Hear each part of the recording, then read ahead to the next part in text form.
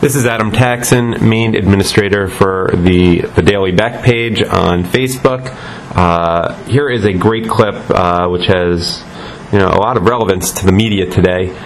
It's Glenn Beck speaking on the Thursday, June 8th, 2012 program about the Tuesday, June 6th recall election, which Scott Walker won in Wisconsin. But the important part is it's an elaboration on Piers Morgan of CNN, his basically slamming on the air Debbie Wasserman Schultz, who was his guest. Now, Debbie Wasserman Schultz is, of course, a gift that keeps on giving to us Republicans, and as a Jew myself, she's a particular embarrassment. And frankly, let me just tell you, she could be vulnerable this year. It's going to take a lot of work, but if it's a landslide for Romney, her opponent is very formidable, Joe Kaufman, and you can find information about him at kaufmanforcongress.com, and the Kaufman part of that is spelled Kaufman,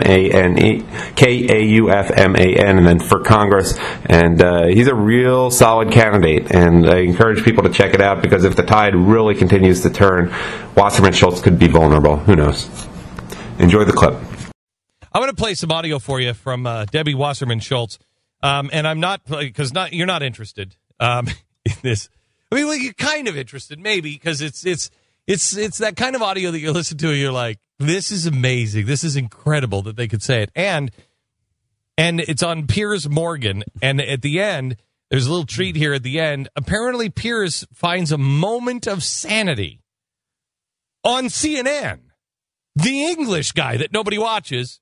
On CNN that nobody watches, says something to a guest that nobody watches that you should hear. It shows you how ridiculous Debbie Wasserman Schultz is, that she even inspires Piers Morgan to say, wait a minute, you're not making any sense. I mean, that says something. Says something. And it shows you, I want you to concentrate on two things. One, what she's saying that she thinks that people still actually believe. I can prove to you that nobody believes these things in two ways afterwards. Nobody's believing this anymore. She still actually believes that people do. And the second thing that I want you to pay attention to is, I have no idea. I didn't write it down and I don't remember. I'm riddled with ADD. So here it is. I'll figure it out halfway through. Like that. The president deployed his entire machinery, grassroots machinery on the ground in Wisconsin, 40 offices, more than $1.5 million, our neighborhood team leaders and volunteers. He sent his entire machinery out there. We thought there was nobody there, but no. He sent his entire... He didn't come. He couldn't. Well, he couldn't. He was picking up the lawnmowers from the other... Right. That was the machine that he sent out, was the lawn mowing machine. Right. And the grassroots she's talking about is that they were clipping the lawn. Right. The grass was... But he couldn't make... Man, he really wanted to make it there. It was his whole lawn crew, though. Yeah. He sent the entire lawn crew. He was thinking about being there, but he had some important Hollywood stuff to do. Things going on. He couldn't be there. But, man, he was all for that mayor guy. Governor. He's going for governor. He was a mayor, but he was going whatever. He was going for governor. He was going to go for mayorship or whatever. Yeah. The one that was going to beat that evil dude out there. Yeah, that other guy. The most important election until the presidential election. That one. That was that one. He was there with his whole machinery. And we put an unprecedented effort of grassroots into this recall. We came up short. Stop. Hold on just a second. First of all, there's two lies there. Anybody who's saying that they didn't put an awful lot of grassroots effort in, they did. But there's two lies wrapped up in one statement. We came up short. No, you didn't. You didn't win the election, but you did so much grassroots activity that the city of Madison, Wisconsin had a voter turnout of 119% of the voters. It's amazing. That is incredible That's work. Good grassroots work. See, and you didn't come up short. You came up 19% above impossible. I also like the fact, I love the fact that it's grassroots, meaning the people did this all by themselves. This is just spontaneously erupted by the people. But the president sent his entire machinery out there. How do you have it both ways like that? Well, because it's grassroots. Again, it's a lawn clipping service. All right. But at the ultimate goal, which was to make sure that Governor Walker couldn't adopt his extremist policies and continue to hurt middle class and working families. But we did apparently succeed in flipping the state Senate. The state Senate is likely now to be controlled by the Democrats, and so we're going to be able to stop Governor Walker from being able to really continue to pursue those extremist policies. So ultimately, we were at least in part successful, and what we demonstrated, Piers, was that Democrats are not going to just lay down and allow the middle class and working families and workers to get run over when an extremist governor has run amok. You keep calling him this great extremist who everyone apparently is terrified of and everything else. But Stop for a second.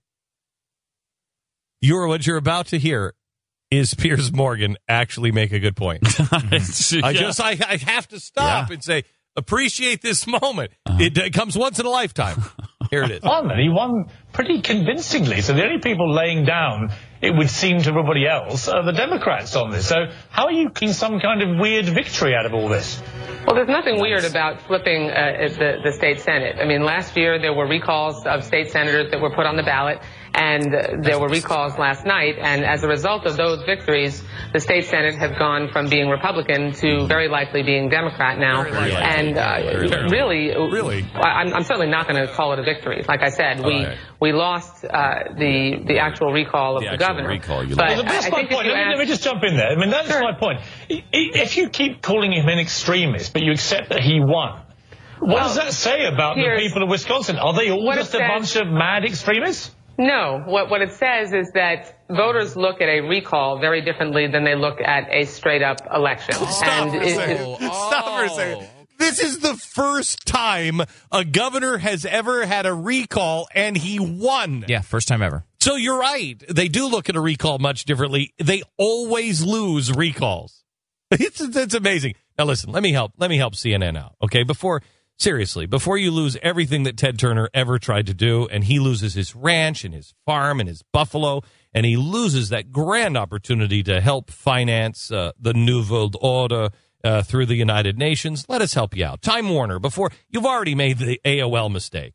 I mean, I think many of us may have and probably did say, you might want to not throw everything into the people. You might not want to do that.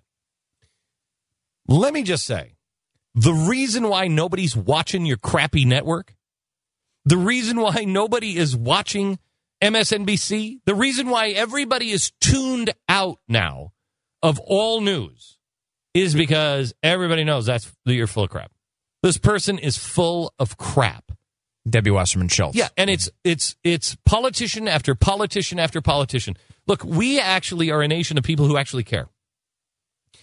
Do you know that the number one thing that has been my policy on television and radio is I'm not going to waste your time. We try really hard not to waste your time. Television, I've got 41 minutes with you.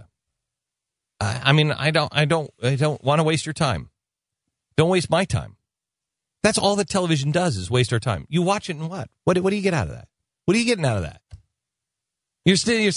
I mean, some people used to watch these things as a sport and sit and watch it and then yell at the TV. Who needs that? Yell at your kids. Why are you yelling at the TV? For the love of Pete, what do you get out of that? Nothing. I don't want that in my life.